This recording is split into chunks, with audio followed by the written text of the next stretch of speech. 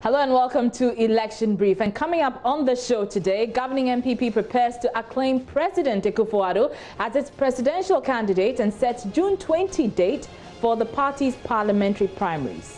Nana Adedankwa Akufo-Addo is the sole candidate of the new Patriotic Party. We'll speak to the party on the modalities agreed for the upcoming internal elections. Meanwhile, pollster Benefson predicts a massive reduction in votes for the governing MPP as he accuses the party of disenfranchising contenders within the MPP. The MPP candidate Nana Akufo-Addo could enter 2020 elections minus 400 to 450,000 votes. Who the NDC picks at running mate and how they've been able to ginger, because there was a lot of apathy. Also, Supreme Court orders Electoral Commission to justify the rejection of old voters' ID as requirement for getting a new one. We have details. And President Rawlings has been speaking on the new voters' register as his party marks 41 years since the June 4th uprising. I'm Maraba Kumsin. Welcome to the show. Let's start with the governing MPP, which says it will soon publicly acclaim President Akufo-Addo as its presidential candidate for the December 2020 polls as it sets June 20 for its parliamentary primaries. The election, which was expected to have come off on April 25th this year, was postponed indefinitely due to the outbreak of COVID-19. General Secretary of the party, John Boydu, has been given further details of a steering committee meeting held yesterday, which had the President and Vice President Bawumia in attendance.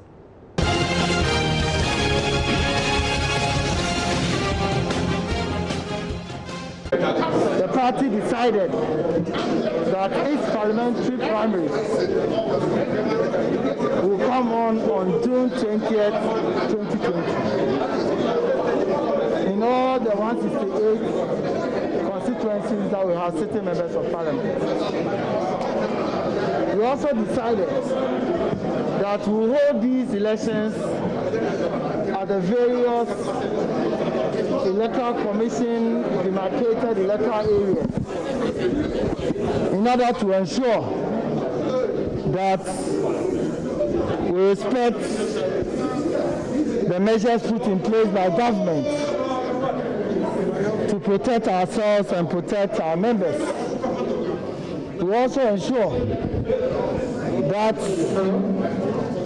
all the social distance protocols are observed, and we believe that we'll be able to have a successful conference. We will later come out with rules and regulations guiding this parliamentary primaries, and also come out with a total list of all members contesting on our ticket as decided by the National Executive Committee.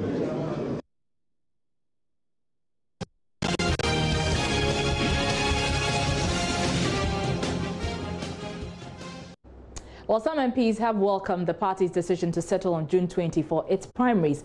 Here's MP for Pandai, Matthew Nyindam, and MP for Impriso, Seth Achampong. I think I must admit that these elections, these primaries, has been, let me say, some kind of pressure on members of parliament. Days have come, days have to be postponed, and COVID-19 has come to worsen the issues.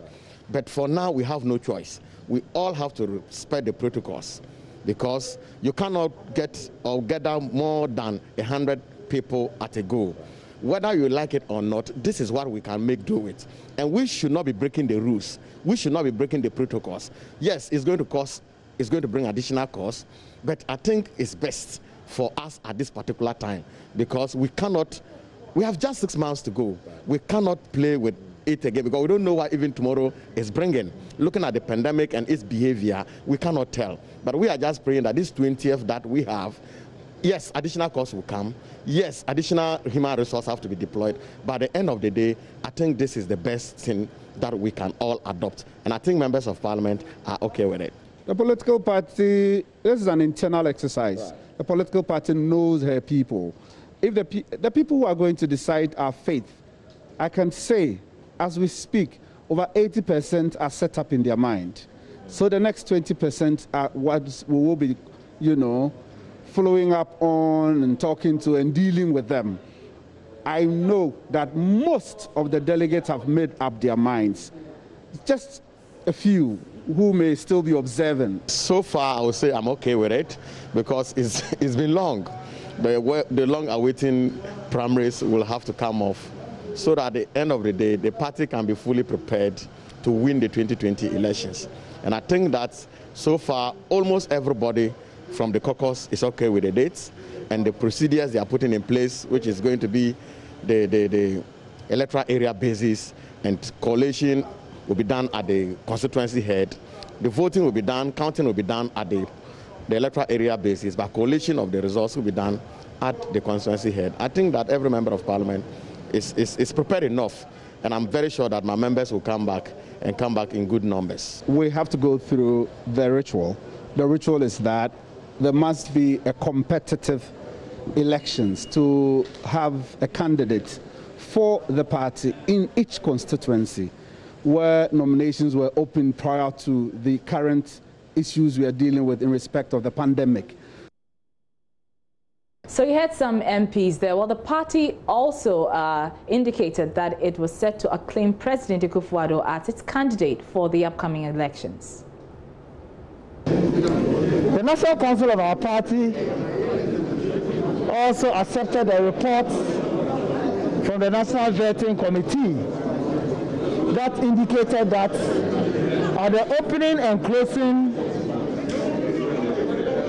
of nomination for presidential candidature of our party, it is only one person, Nana Addo Dankwa Akufo-Addo, the President of the Republic of Ghana, who filed at the end of the closing of nomination. So the National Council have endorsed that decision that Nana Addo Dankwa Akufo-Addo is the sole candidate of the New Patriotic Party, and very soon we will communicate to the general public his acclamation. And Sami Oku is national organizer of the governing NPP. He joins us via Zoom. Many thanks for your time, Mr. Oku. Now, a lot were eagerly anticipating, this new date for the upcoming primaries. But tell us, what factors did the party consider before arriving on the new date? Well, let me say a very good afternoon to you and your cherished viewers. For us in the NPP, we've come a long way with this parliamentary primaries. At a point in time when we were set to have it on the 25th of April, we had this lockdown and then the restrictions period. So the party had to postpone it indefinitely. Yesterday, at a sitting of the National Executive Committee, that is the body clothed with the responsibility of fixing the date, the venue, the time for our parliamentary primaries, and also to approve the reports of the National Parliamentary Vetting Committee and the National Parliamentary Appeals Committee to also look at the recommendations and thereof, and for the National Executive Committee to either adopt in whole or in part, or also to amend the various recommendations made or submitted to it by the National Parliamentary Vetting Committee and the National Parliamentary Appeals Committee. However, the steering committee of the party in between this period also had the opportunity to also go through and also make some recommendations as well. So the National Executive Committee of the party yesterday had to listen to recommendations from the National Parliamentary Vetting Committee, the National Parliamentary Appeals Committee, and the recommendations of the steering committee. And then looking at the circumstances, the wisdom of the National Executive Committee, we subsequently fixed the 20th of June for our national parliamentary primaries. That is for the 168-1 constituencies. When I say 168-1, I also West Wogan, which would have made it the 169th constituency. We excluded it, and this decision was taken somewhere last year by the National Executive Committee and National Council, respectively. So we are all set for June 20th. It's going to take place between the hours of 7 a.m. and 1 p.m. and it's going to be decentralized. in the sense that it's going to be conducted on electoral area basis across the country. We're looking at a total of 3,900 electoral areas across these 168 constituencies of the party. Tomorrow, the party will also come out with a full list of the various candidates who made it through the vetting and the appeal processes of our party. So this is a summary of it.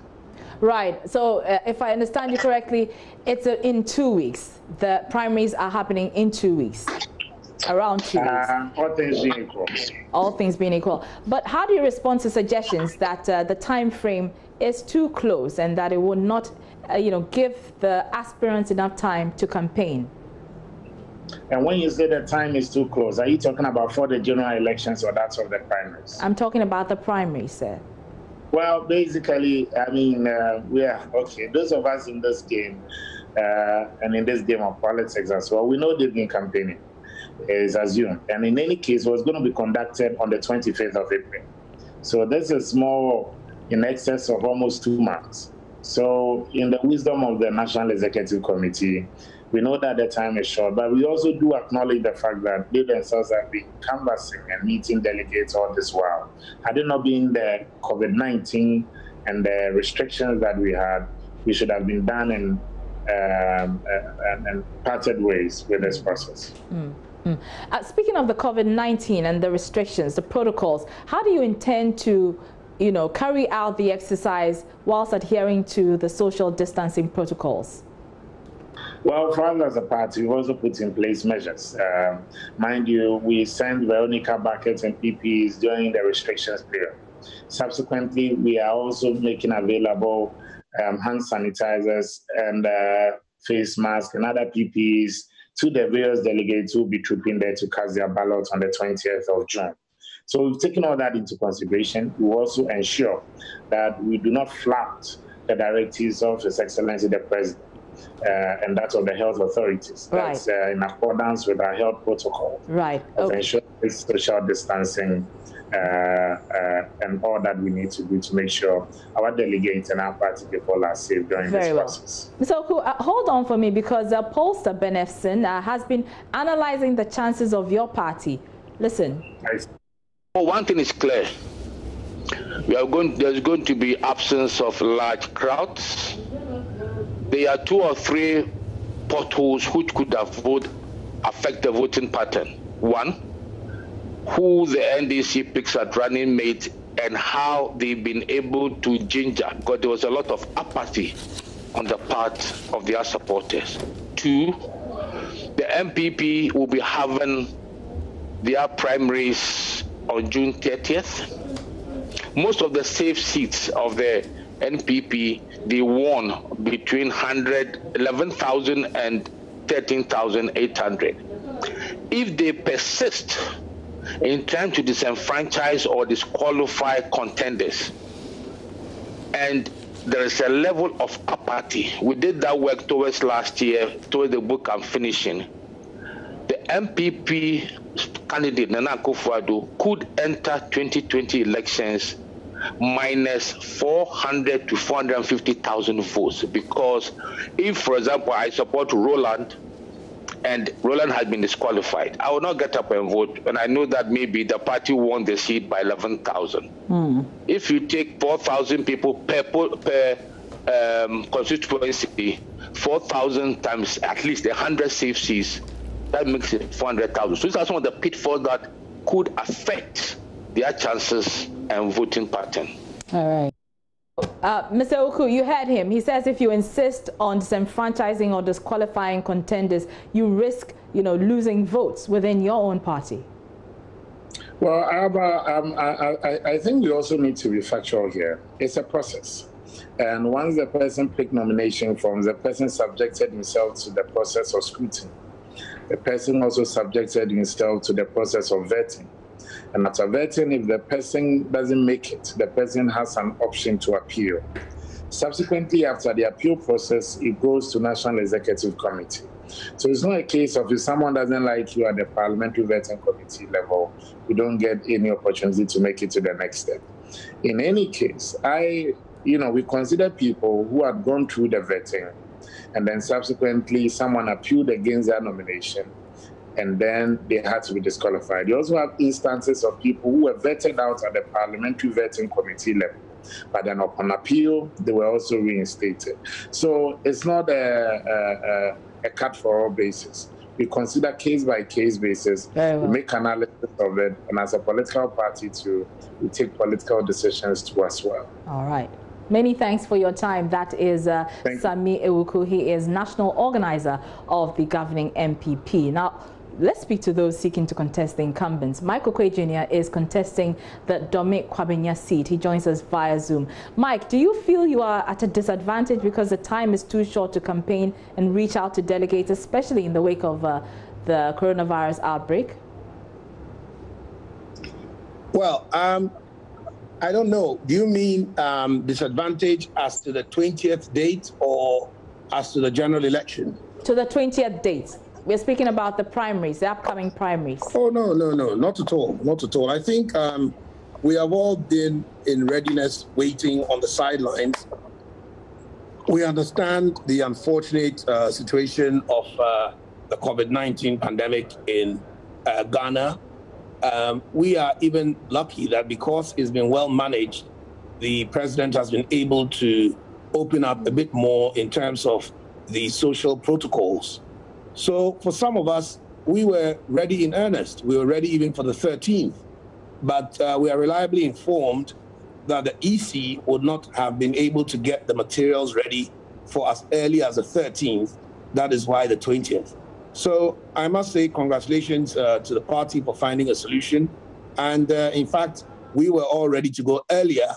And so the 20th is even a bonus of an extra week to do a few mop-up and wrap up with the campaign so that the MPP can present its candidates for the general election in December.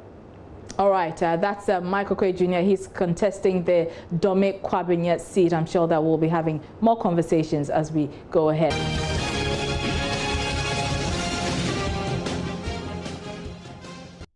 You're watching Election Brief. We'll be going back to the issue of the MPP's internal elections. But now, let's head to the Supreme Court because it has directed the Electoral Commission to provide a legal justification for refusing to allow the use of existing voters' identification card as part of acceptable documents in the upcoming mass voters registration exercise. A 7-member panel of the court, presided over by the Chief Justice, Justice Enini Yeboah, gave the order today during hearing of a suit by the opposition NDC challenging the EC's decision. The NDC has described as unconstitutional the EC's decision to reject the old voters' ID as a legitimate document for registering for a new one, alleging it will disenfranchise many. Listen to Johnson Asiedu Nketia making a case for the existing voters' ID to be added to documents required for a new ID when he addressed a news conference yesterday. If you go to North East, close to 400,000 have been established by Statistical Service as people who are 18 years and above. Electoral Commission has started 197,000. And again, this includes minors. So if you adjust it, you may as well come to 120 or 150,000 who are 18 years and above, who have been registered by the NIA. Now you come to look at those who have been given the card out of the 187,000. It's only 135,000 who have the card. And Court correspondent Joseph Akaple joins us with details. Joseph, briefly, give us a background to this case. So this is the case that the NDC filed at the Apex Court. The main issue they were raising, there are two issues. The first is to the effect that the Electoral Commission does not have the power to compile a new voters register. The argument they make is that per their understanding of what the law requires, the EC has the power to compile the register, then afterwards revise it as and when it intends to do so. And so they make the point that They want a declaration from the court that the AC cannot go ahead to do this. Now, beyond that, they make the point that if indeed the court is minded to say that the EC can actually compile a new voters register, they want a declaration that the EC's decision to reject the current voters ID as a form of identification for persons who want to get onto the electoral roll. They want that decision by the EC to be declared as unconstitutional, and so the court should order, that is, if it's minded to allow the EC to go ahead with the registration, they should order the EC to allow persons who have the existing voters ID card to participate in the registration exercise. And so that is it by way of how the case has traveled so far. Today in court, the point was made by Justice Eninyebwa, who is the CJ who is presiding over this particular panel, that they want the EC to address it on a specific issue relating to why the existing voter ID card has been excluded. And so they're asking that they file legal arguments by way of written submissions. And once that is filed, the other parties in the case, that is the Electoral Commission and the Attorney General's office, if they are minded to do so, can also respond on points of law as well. So as I understand it, the Apex Court is asking the EC to provide a legal justification for refusing to allow the use of the existing voters' identification card as part of the acceptable documents in the upcoming registration exercise. What has been the argument by the EC in the past? In the past, the EC has made the point that, what it does is that it takes the constitutional instrument through the legal process, it goes to Parliament, and once it's passed, they abide by it. And so what is interesting to note in this particular matter is that, as it stands, if you recall, when they took the CI to Parliament, it had to be withdrawn at a point, and another one was taken, which would mature shortly. And so the point is being made again by the Electoral Commission that what they do is that they take the laws through the legal process, and once it's passed, they stick to it. And so when there is a law that says that, persons who have this particular card or don't have this card cannot participate in a certain registration, that is what they intend to abide by. Another piece of information that we are getting from the Justice of the Court, and what Justice Eninyebwa said today, is the fact that we understand the Attorney General's office is raising an initial objection that relates to the case that has been filed by the NDC. And so that is also another matter that the court says it has to deal with before it proceeds to deal with the issue relating to the exclusion of the voter ID. And so what is going to happen is that the EC has up until 8th to file the written submissions. The others have the opportunity to respond. Then the court will sit on June 11. We understand that this is a matter that the court wants to deal with quickly because, the EC has already started with a pilot exercise, and so they want to finish it up and ensure that all clarity is given to what is going to take place going forward. All right, many thanks. Joseph Akablay is our court correspondent, bringing us up to speed on the court proceedings in court at the Supreme Court today. Former President Rawlings, who's been speaking on the new voters register as his party observes 41 years since the June 4 uprising. Commemorations like this, he says, allow citizens to ponder, reflect and re-examine themselves, our conduct and policies, and to see if these have probably been aligned to the nation's core values of probity, accountability, integrity and social justice. But I digress. On the issue of the voters register, he's asking Ghanaians to respect the mandate of the EC. The Electoral Commission, which is the fulcrum of our multi-party democracy, must be supported and protected by all stakeholders to ensure a free and fair election and a peaceful society. That notwithstanding, it is equally important for that revered institution to ensure that the processes leading to this year's elections are done in consultation with the stakeholders of the nation to prevent unnecessary suspicion and promote a peaceful and cohesive society. An election is an event, but building a democratic, free and peaceful society is a process. So the debate surrounding the new voters register must be thoroughly examined so we do not undermine the successes we have chalked so far as a nation. In addition, the constitutional mandate of the Electoral Commission must be respected by all. While we work towards perfecting our electoral process, I urge you all to pursue and sustain our uniqueness as a country in the democratization process. The sanctity of the right of choice is not a matter we can compromise on.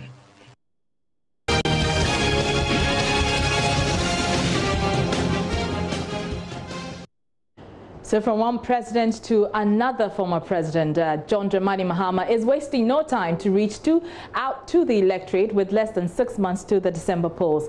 Earlier this week, the NDC flag bearer took his community engagement program to New Pomu and Taska, a fishing village in the Isujaman constituency. Mr. Mahama interacted with households in the community, seizing the opportunity to educate them on how to stay safe and protect their families from the coronavirus, even as he urged them to return him to power. Here are excerpts. Thank you very much. All right.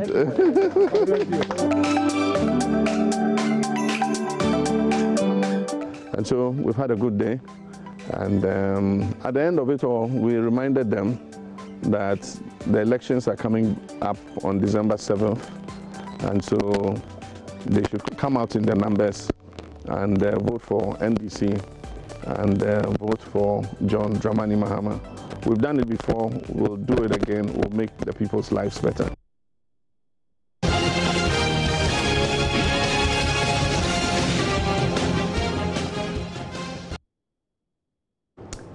And that's our show today, and join us same time tomorrow, every weekday, 1:30 to 2 p.m. I'm Arba Kumsin. Thanks for your company.